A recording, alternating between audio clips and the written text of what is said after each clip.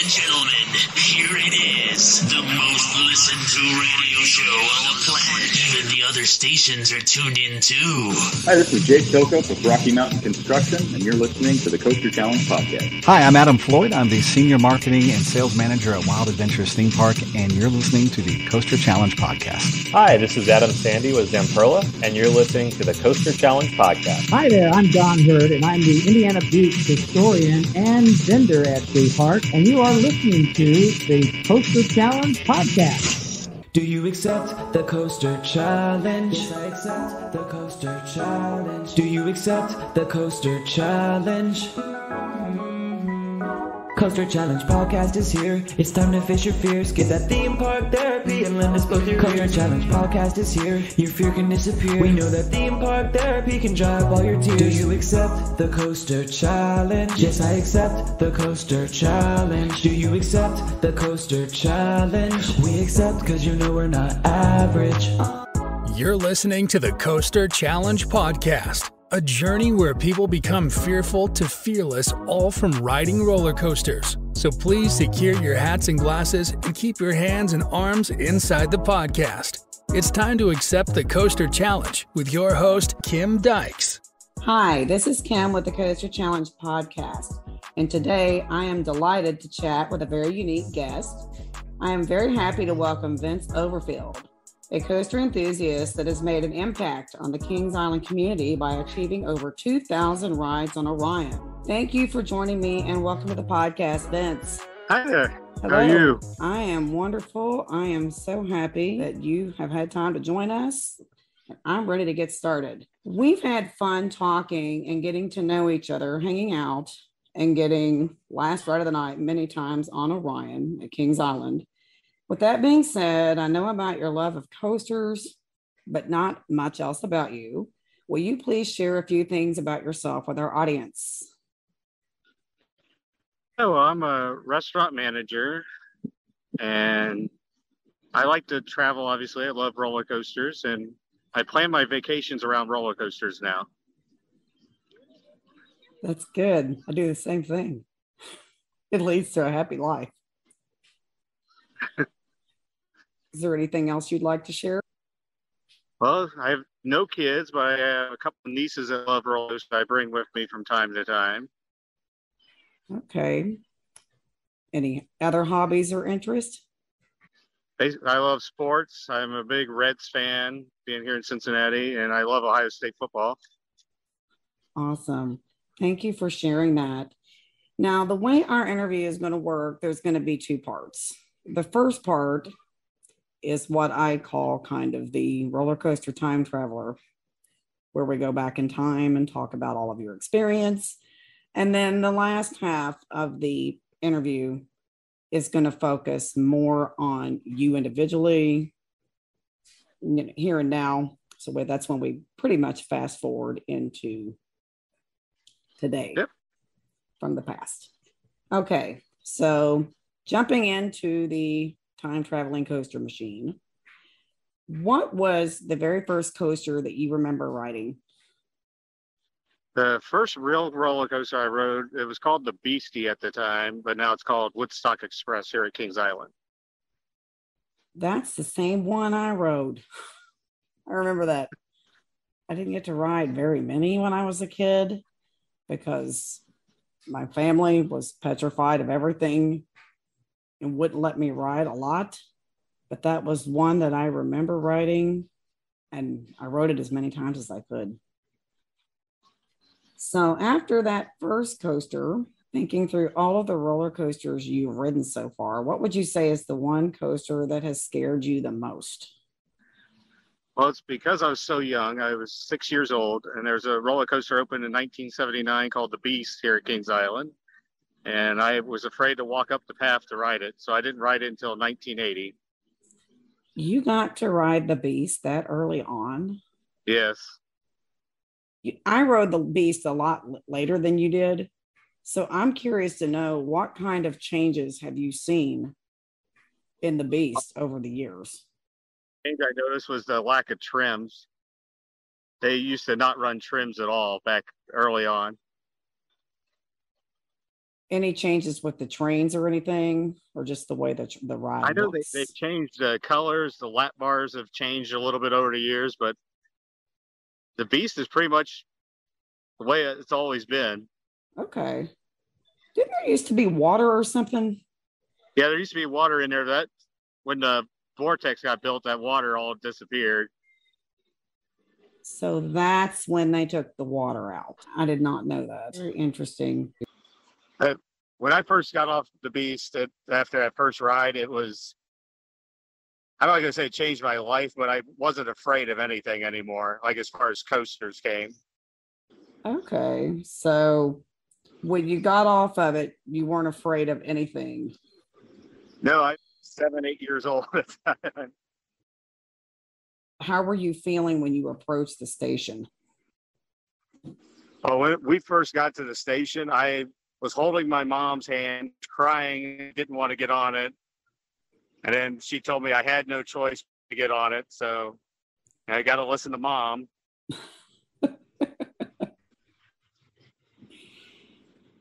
You are the second person I've talked to today that was pretty much forced on their first big scary coaster and absolutely loved it. And that can definitely go one of two ways. We've both been in a lot of amusement parks. Sometimes you see the kid getting forced on the ride and it goes well. Other times you see the kid getting forced on the ride and it doesn't go so well. I think the one thing that really got my daughter over her fear was when we were down at Dollywood. It was back in 2019, I think.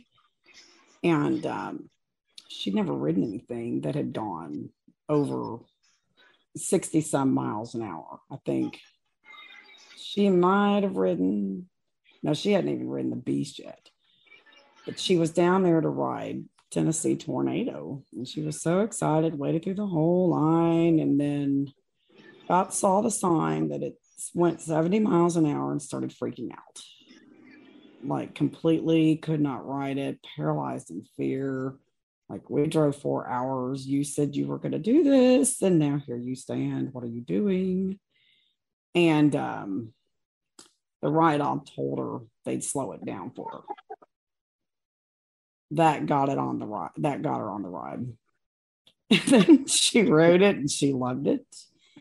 And then when she got off, they told her that they were pretending they couldn't actually slow the ride down.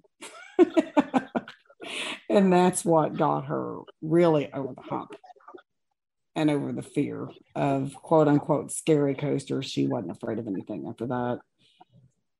So thinking back to that first ride on the Beast, I know you said you weren't scared of anything when you got off of it. Would you say that it impacted your life after riding that coaster? And if so, what impacts did it have? Made me more confident in things, because after I rode that, I wasn't like, it gave me a lot of lack of fear of things then at that point.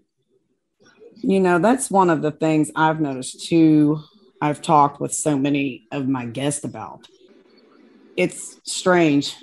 Once that fear's overcome, I personally have found it branching off into so many different things that I didn't even realize, could happen as a process of facing and overcoming fear. One big story I always share with all of my guests is, fear is in the mind. It's all here. Weight loss. People ask me, how in the world have you literally lost you're a whole person? How did you do that? It's here. It's in the mind. So once you learn to conquer your mind in one situation, I can conquer my mind in every situation. I used to be very codependent, would not ever stand up for myself, wouldn't stand up for anybody else, when it needed to be done. And it's just strange. It's like just out of nowhere, there's been random situations present themselves, and without even thinking about it or batting an eye, I can do exactly what I need to do, handle it very well, and not be upset that I did it. And that's all, I tie it all back to roller coasters, tie it all back to that, and just letting go of fear and anxiety that's in my mind and realizing, hey, you've got your mind in check. When you're 400 feet in the air, you've got your mind in check anyway. All right, let's continue. Thinking about all of your different amusement parks you visited, different coasters you've ridden, what would you say has been your craziest moment on a coaster? I mean, this can be riding a coaster, standing in line for a coaster, at a park or wherever. I think the craziest experience I had was on Millennium Force. We begged the write-offs to send us out in an absolute downpour. And when we got into that brake run, I absolutely regretted every part of that decision because I had so many red dots on my arms, my face, and I was soaked. Oh, wow. I've had some fun, painful rides, but I don't know. Would you say that was fun? Did you like it? It was fun, but it was very painful. And it also became nerve-wracking because Millennium Force's brakes, I've ridden enough times to know how it's supposed to stop. Uh-huh. And we did not stop correctly. We slid in. Oh, my God. I've had some crazy rain rides, but I don't think I've ever had one quite like that. And I've never left with marks on my body. So you get the trophy for that one. I think my craziest rain ride ever was back in 2020 on Orion when we had to wear the mask. It didn't rain a drop the whole day. And we were waiting for last train. And it started pouring. I mean, like a monsoon about 5 or 10 minutes before we got on, and everybody went flooding out of line. And we're like, well, we're going to get soaked. Go into the car. So we may as well just stay here and ride. Oh, boy. The kids, that was, when we had to do only 2 per row on Orion with the social distancing. They rode in the front. I took the back row. That whole ride, I got to wear glasses. I can't see anything. I couldn't see anything anyway. My glasses were all fogged up. I was blind. The water went up my mask and it went up my nose. I could not breathe. Oh, Rod. I got off that thing. The first thing I did was start spewing water out of my nose. And I had puddles of water in my shoes. I was a mess. We laughed all the way to the car. That was one of the most fun rides I think we've ever had on any coaster anywhere, just that whole story. And then we walked into Speedway looking like drowned rats, and everybody was staring at us. I actually looked at one lady. I said, take a picture. It'll last longer. And I turned around and went on my way. That was a fun night. Okay. So, of all of the coasters you've ridden, I think I know the answer to this question without asking, but I'm going to ask anyway. What is your favorite coaster? My favorite coaster is actually a Velocicoaster down in Universal. Ooh, I didn't know the answer. Interesting. So what makes Velocicoaster your favorite coaster? What do you love about it?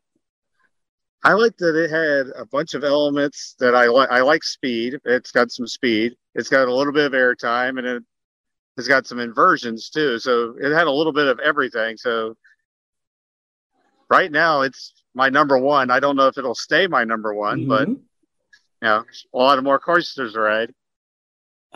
The Mosasaurus roll is incredible. It was personally my favorite inversion until I experienced the death roll on Iron Quasi, which I preferred better. But I mean, Velocicoaster for me, it was my number one for a while. And then I rode Iron Quasi. That was before I rode Iron Quasi. Rode Iron Quasi. That moved up to number 1. Velocicoaster moved down to number 2. Then I rode Voyage Unchained for the 3rd year in a row. This year at Hollywood Nights, with the track work they had done, that thing was running faster than I think should even legally be allowed at that event. And I mean, it's so dark, those night rides, you can't even see your hand in front of your face. It is black as pitch, the whole ride. It's I tell everybody that's never experienced this, an out-of-body experience, the back row is where you got to be. But there's not a bad seat on that train. But after Hollywood Nights this year, Voyage moved back up to my number 2 under Iron Gwazi. So now Velocicoaster's sitting at number 3. Now, me being me, that might change when I go ride Velocicoaster again. We're always joking about my goat coaster list and how it's changing your goats sometimes. Tends to change on a dime. But it's basically the same coasters that stay up there. They just move around. But with new parks, Pantheon got added to my goat list. And I'm going on my East Coast trip. I'm actually leaving tomorrow. So I'm very excited. As much as I love Voyage, I am beside myself with excitement for El Toro. It's something I have just dreamed of riding for years. I've never been there. So we're going to Six Flags Great Adventure. I'm going to Hershey Park, Dorney and Knoebels, and doing some credit stops on this trip. The East Coast has so much. That's probably going to have to be divided up. And I'm thinking into probably 3 separate trips to ride everything that's there, because there's so many little credit stops and stuff too. There's just no way I have time to do it all in one big swoop. We're actually planning a Northeast trip next year to get, some of the areas up north that we're not going to be able to get this year, and cross hopefully over into Canada to do Canada's Wonderland on that trip next year as well. And I'll finally have ridden all of the Gigas if I can get there. Looking forward to that. So, Velocicoaster is your favorite coaster. Of all the coasters you've ridden, on the flip side of the coin, what is your least favorite coaster? Son of Beast is my least favorite coaster. Ooh. I know there's going to be some KI people not happy about that. That's a hot take if I've ever heard one. When did you ride it? I rode it 3 times total. I rode it twice the opening year and then once the next year, and that was enough. You didn't even like it when it opened? No, it was rough from day one. See, I rode it with the loop, and I never got to ride it without the loop. And I heard that literally it was when all hell broke loose on that ride after the loop came out that it got just very unbearably rough. I did not experience that. But keep in mind, I wasn't at Kings Island that much back then, a couple times a year at most, maybe once. So it wasn't something I experienced a lot. But I remember when I rode it, I loved it. And I rode it multiple times when I was there at the park. But like you said, I think that was one. It was a great idea before its time. Yeah, I think it was poorly manufactured, and then cheap wood. Yeah, cheap wood all led to massive failure. Yeah, if only that concept could be brought back to life. Yeah, by someone that knows what they're doing. Yeah, now that would be an incredible idea. And I know there's a lot of Kings Island people you see on the pages. If they would ever do an RMC Son of Beast, there'd be a lot of people really happy, including myself. I wouldn't fuss about that at all. Okay, so now we're going to fast forward in the Time Traveler to the year 2022 and Orion. Let's start with your current ride count. How many rides do you currently have on Orion? Well, as of this afternoon, I'm currently at 2,499. Oh my goodness. You've gotten almost 500 more rides since I saw you the last time I was there. About how many rides do you get a day? Currently this year, I'm only averaging 13 a day. But like today, I've already done 25 rides. So do you come every day? I've missed 5 days all season. Oh my goodness. So you just show up after work or whenever and ride when you can? Yeah, I hate missing days though this year because I missed the park. Yep. You sound like me. There's certain things, even with like exercise. If I miss too many days of exercise, that's one of the things about my summer travel that's been driving me crazy. I've gotten out of my fitness routine. So I've got 1 week left, my next big trip of my hoo-hawing. And then when I've been home, I get back, I'm doing my workouts and stuff, but I'm like, the second I get home, this is what I'm doing. This is what I'm doing. It drives me crazy if I stay out of the habit for too long. Bugs me tremendously. So before you started riding Orion, was there another coaster that you rode this many times before Orion was built, or is this the first one? Orion is the first one I've really ridden a bunch, but I've always thought about doing this on Millennium Force if I live closer to Sandusky. And why would it be Millennium Force? That for the longest time was my favorite roller coaster, so it was my dream to just marathon it. Oh, okay. So what's inspired you when you started riding Orion? What's inspired you to keep riding it and to start counting your rides? There was a ride up. She still works on Orion. Her name's Kelly Stockman, I believe is her last name. Uh-huh. And she started asking me how many rides I had. And I told her, she's like, oh, you're going to hit your goal. Because I told her my goal opening year was 250 rides. And I was like, well, I really wanted to do 300, but I don't think I can. Mm-hmm. And she's like, oh, you can do it. You can just go for it. Yeah. So what is it that you love about Orion that makes you want to keep riding it and not get bored with it? I love that it's re-rideable. It's very smooth. I actually find it riding Orion relaxing. I get that so much. And I get it on Orion. And that takes me back to one of my recent trips, my day on Fury. I'm committed to making one trip a year to do nothing except ride Fury. And this year I got drug away from Fury for a little while by my daughter wanting to go do other stuff. And I'm like, next year I've already decided you're going to be 14 years old. You got your phone. Here's your debit card. I'm camping out here all day. I mean, it's just so... The B&M Gigas are just so graceful and they flow and they're so easy to ride. I mean, when I ride Fury, I just feel like I'm flying or dancing along. Last year Fury was developing a rattle and they completely rebuilt the trains. The rattle's gone. It's running like new. And it's the little 3-click rides where you're flying out of your seat. Yeah. I mean, it's just the best.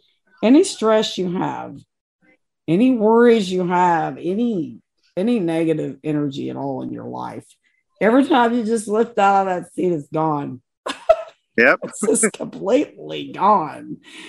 And that's one of the things I love about the B&M Gigas too. I mean, Orion is my nostalgic favorite. That's the one where I've never done what you've done and counted the rides. I know I've had hundreds, but I travel so much, I wouldn't have anywhere near as many as you have. But, just the memories and the stories that I have with all the friends that I've got, at Kings Island and stuff around that coaster.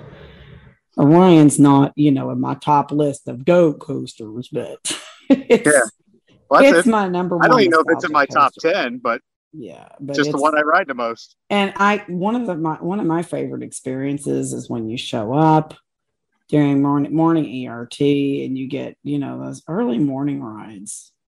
You're like practically on a train by yourself, or just a few people, and they're so quiet and relaxing. That's something I can just do over and over again. That's why when we come, I always come for the full day, and part of it is so that I can experience that. The park's not quiet, not crowded yet. It's quiet. It's just very peaceful. Okay, so what has, I guess, kind of inspired you to keep going? What motivates you to keep going and not stop? Now it's kind of, I almost feel like I have to. It's almost like a job now. I have to ride Orion because people know me over there. It's like I need to go. Yes. They ask me where I'm at when I'm not there. And that is one of the things I love about the Kings Island community. I used to watch a long time ago. I hardly ever watch TV anymore, but it reminded me of that old show, Cheers. Sometimes you want to go where everybody knows your name. And it really is. Anytime I show up at the park, even if I haven't told a soul that I'm coming, there's always going to be somebody around the corner. And then 9 times out of 10, I wind up talking to people and, riding with people and things that I didn't even know was going to happen that day. And the whole over at Orion and the whole Kings Island community, it's really become like family. And I can see people that I haven't seen in months. And it's like I just saw them yesterday. And we pick right back up where we left off. And that's what, to me, that's what, family and friends are. And I've never experienced anything like that at any other park. Now, I've traveled other parks, but we've got Kentucky Kingdom 10 minutes away from us. And I don't feel that there at all. I feel it when I go to Kings Island, and it's what we call our home away from home. Okay, so what year did you start doing this? The year that Orion opened? Yeah, I started my rides in 2020. I was at the first rider event. Okay. The marathoning didn't really start till the following year in 2021. And that's when I started doing 30, 35 a day.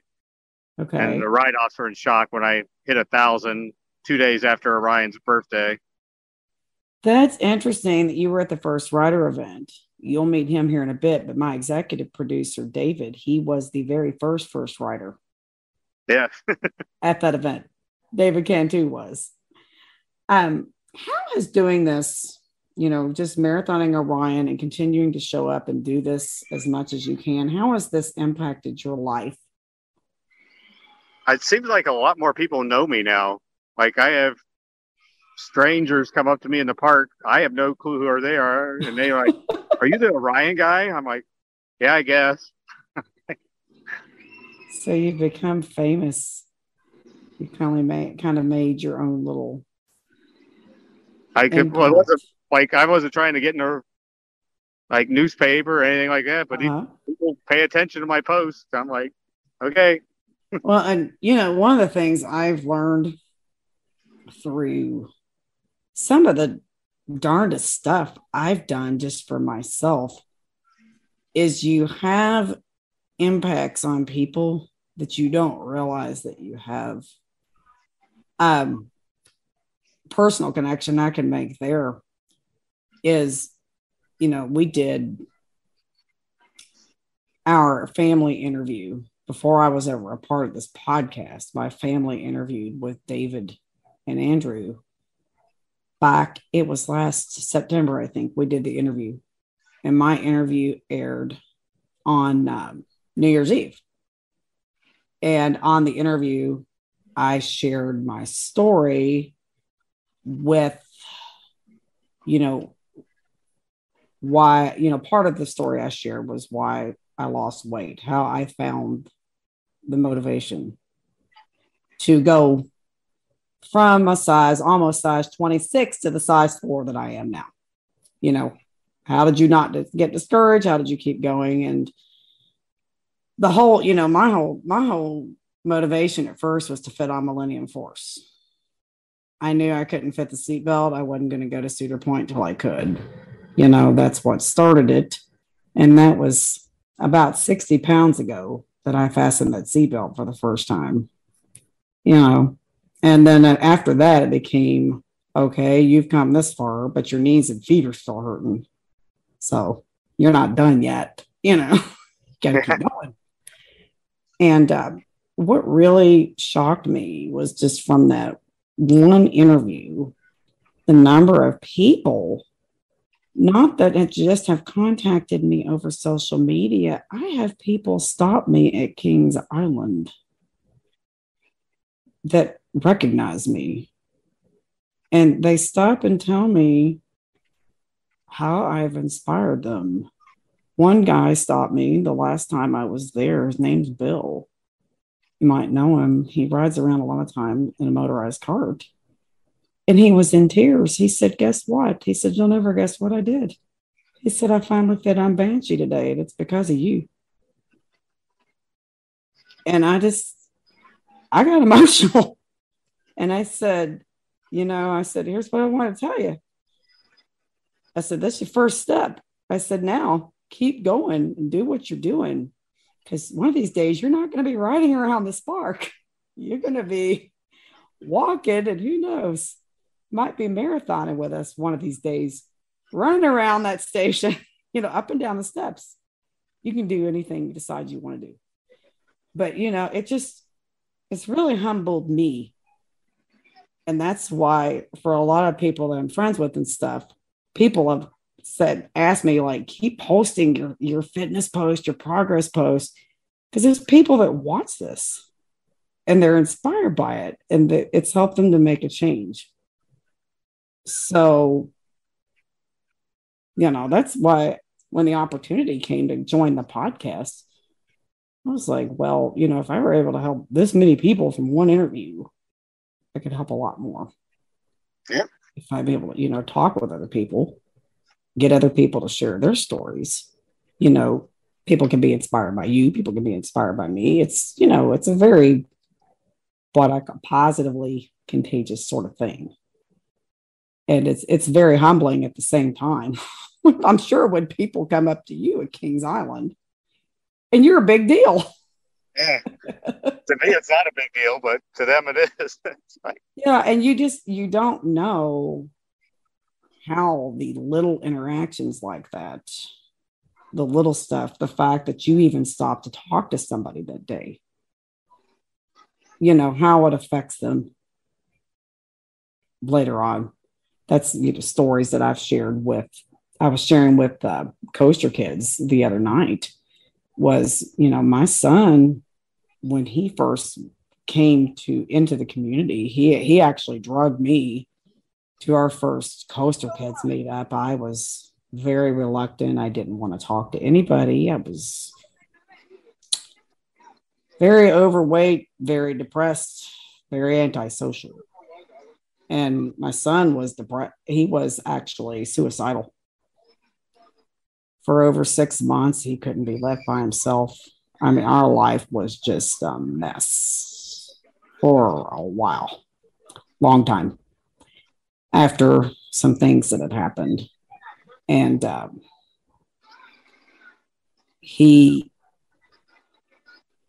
told Billy the other night when I was interviewing him for Coaster Kids, I said, it was the fact that you guys took the time to talk to him.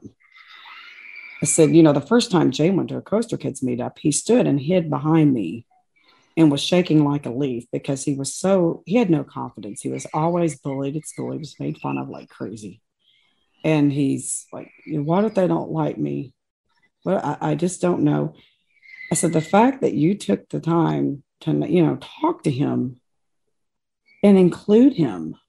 And Jay actually became best friends with Logan's number one sidekick back then. It was the number one Coaster Kids fan, Tyler Winnick. When Tyler came into an amusement park, 500 kids would know who he was. Oh my God, there's Tyler. There's Tyler. I still pick on Tyler. He's a good friend of Jay's. We meet up with him and his dad multiple times a year. I'm like, oh, it's the Coaster Kids celebrity. And he's like, you're on a podcast. We're like, who's more famous? We joke around about it. But the fact that those kids took the time to just even interact with him and get to know him, they saved his life. They didn't just help him, they saved his life. That was what made the change, and they didn't realize it. Just inviting him to meet up or stopping, talking to him when they saw him, and just taking the time to get to know him. I don't even know what else to say. And I don't think, they thought about that when there were 100 other kids around and they were taking time to include my son, that it would have, that level of impact on him. And Tyler's dad, John, he's the one that I still credit to this day. He's the one that flipped the switch for me, because I was in a 5-year slump after my mom died.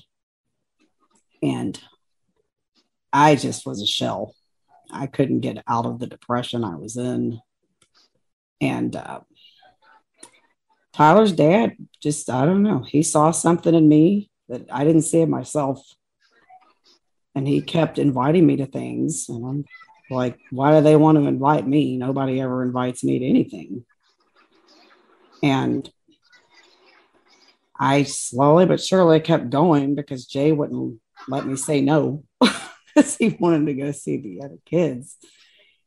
And I, a little bit at a time, started to trust adults and talk to adults. And I had something I never really had a lot of before. I had friends. And now the person that people know now that's me, they're like, you're actually quiet, you're shy. I'm like, you have no idea. But, it was the community that brought the community he kind of got me involved with, that brought me to where I am now. And that's my whole purpose for being on this podcast, is to try to give back to the community what's been brought to me, because it's been life-changing in every way. And I'm sure that you are affecting lives too, maybe more than you realize, when you stop and have those interactions with people. So let's move on to our next question. When you are at Kings Island, on those rare occasions that you're not riding Orion, what are some of the other things that you enjoy doing at the park? Well, obviously, I enjoy a lot of the other coasters. Mystic Timbers is probably my second favorite here. And I actually really love the 70s On Demand show they have this year with the 50th anniversary. I've watched it about 30 times already. They have got some fantastic shows there this year. I particularly enjoyed the Phantom Theater show that they put on. I love that too. And then Over the Rails is amazing, where they do all those stunts. That's one I want to try to see the next time I come back. I haven't seen that yet. I did finally get to see the fireworks with the lasers and everything, the drones. It was absolutely phenomenal. I've actually taken the time not to do Last Ride on Orion, just to watch the fireworks up front. I asked you if you've done that, because the last time I was there, that was one of the few times I didn't go back there. I went up front, but thankfully the park was open later that night, so I got to go do some more things anyway. But I didn't even realize the park was open late. I've been running around so much, I didn't even know the park hours until it was like, oh, the park's still open? Oh, okay, let's go ride after the fireworks, because I thought we were going to be done after that. But so we got to go ahead and go ride anyway, which was nice. But even if the park was going to close at that time, I was going up front to see that because I just don't think you would get the full effect from the back of the park. It's been compared to Disney. My friend Andrew that lives in Florida, he's actually the other executive producer of this podcast. He says it's not quite Disney level, but it's really close. He absolutely loved it. Yeah, I saw Disney's and I've seen Kings Island's. Now I need to go back and see Disney's again because I think it's right on par. Yeah. That sounds like me with my roller coasters. One will move up. Don't ride the other one again. I'm like, shoot, now I need to. One thing that was neat this year was I got to ride, and I've never done this. I got to ride Intimidator 305, Fury, Orion, and Millennium Force all in a week. So it was the first time I could really compare the rides and get an accurate ranking that I felt comfortable with. Because, you know, it's like the fireworks shows or anything else. When there's large gaps in between it, it's hard to remember what was better. But when you get to do it back to back like that, those occasions are rare. You finally get to figure everything out. Okay, so let's move to our next question. Would you consider yourself more of an Orion enthusiast, a coaster enthusiast, or a Kings Island enthusiast? I think I'm more of a coaster enthusiast, but I'm definitely a Kings Island fanboy. Being in my home park, I walk around here and I tell people like how to find places in the park and stuff like that. So you're kind of an ambassador of sorts as well. Yeah, maybe a KI ambassador. Maybe that should be my role. Yeah, we'll see if we can get you a side job and get you hired on.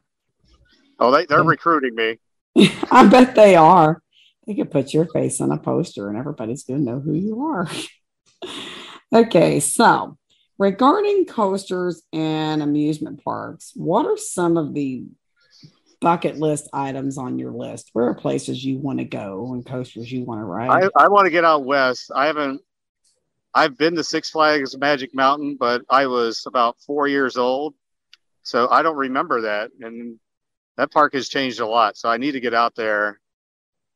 Obviously, Twisted Colossus and West Coast Racers, all their little rides.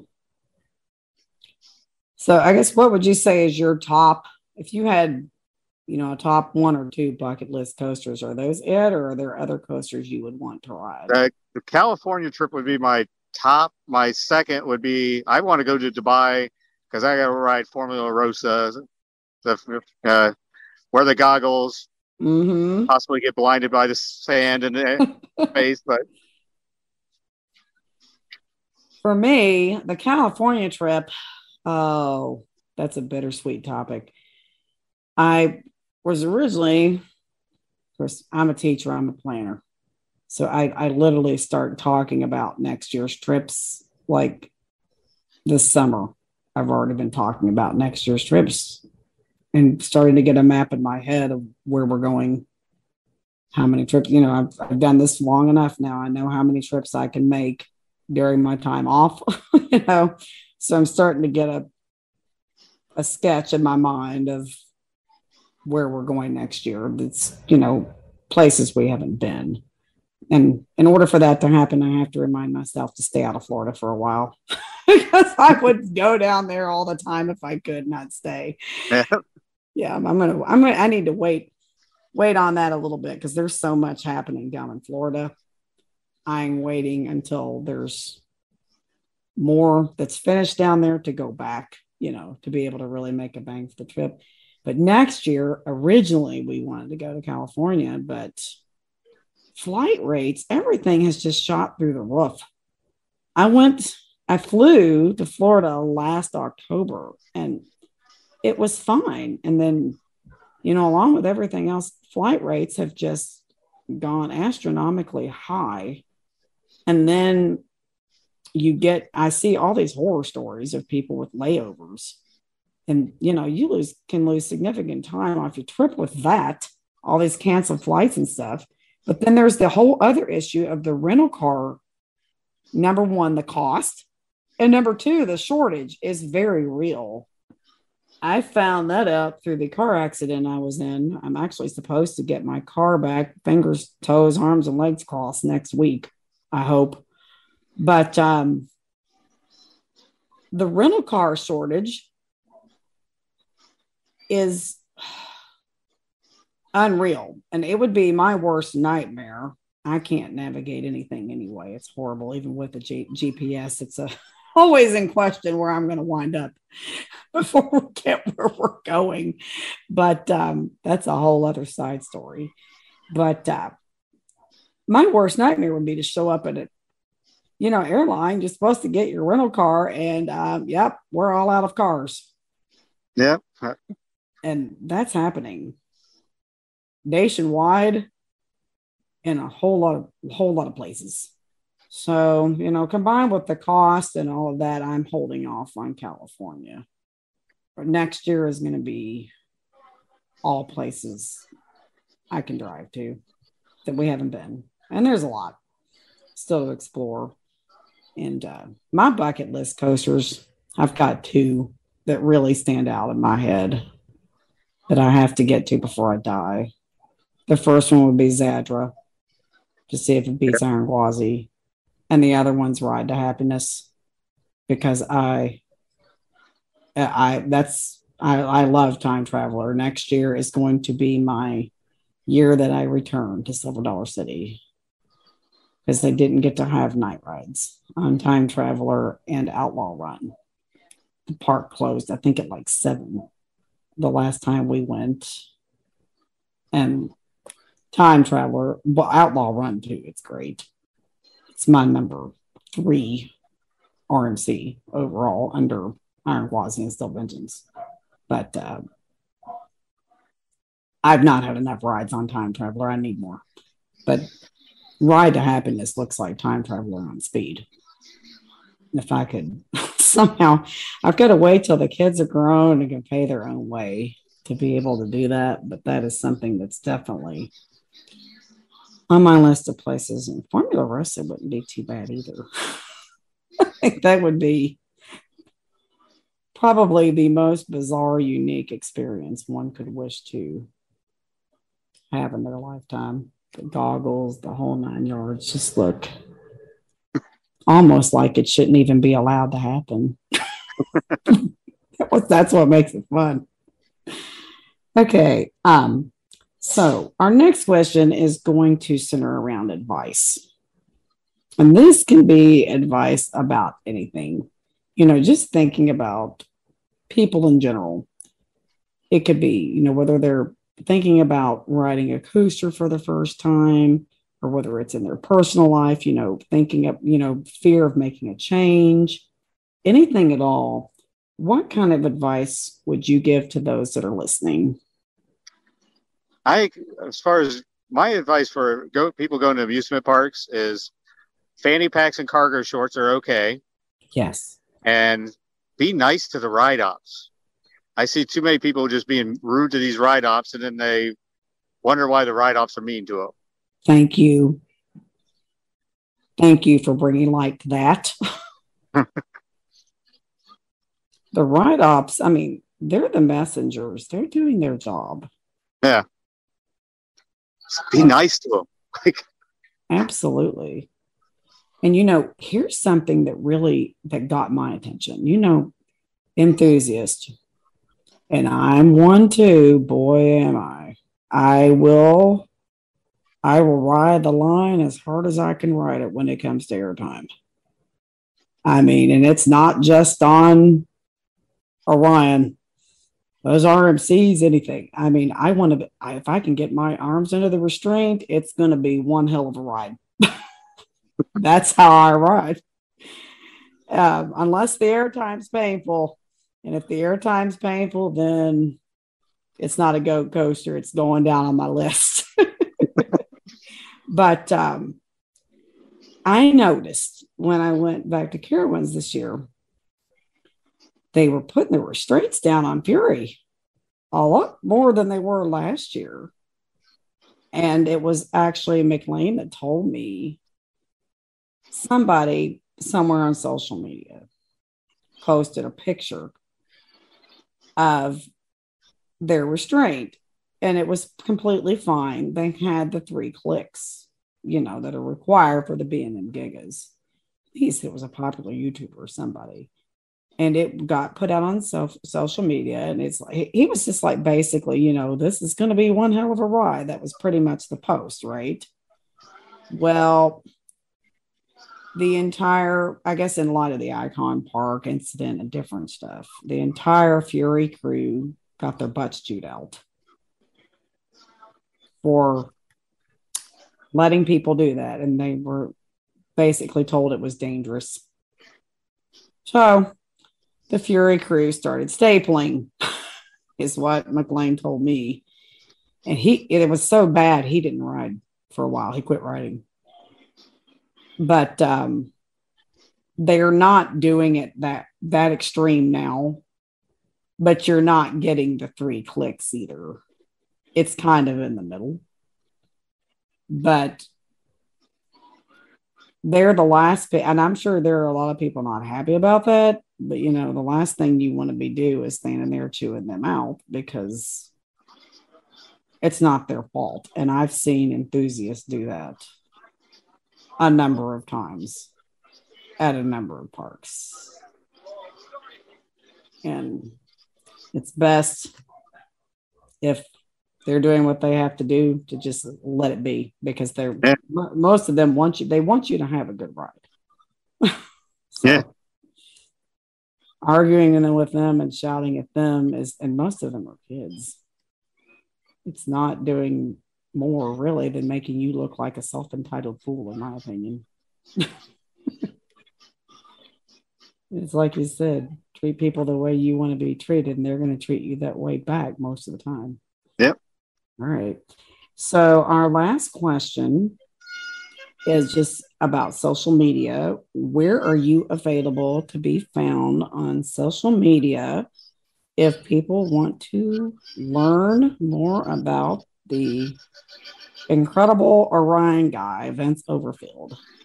Well, I'm on Facebook at just Vince Overfield, and then I'm on Instagram at just Vincent. Vince.Overfield at Instagram. Okay.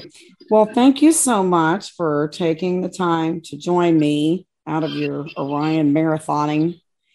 And I very much enjoyed our conversation. Thank you for being my guest today. Thank you. If you enjoyed today's episode, be sure to like and subscribe wherever you get your podcasts. And if you want to see more of us, we upload every Friday. And check us out on Facebook, Instagram, Twitter, YouTube, all at Coaster Challenge. Links are in the description below.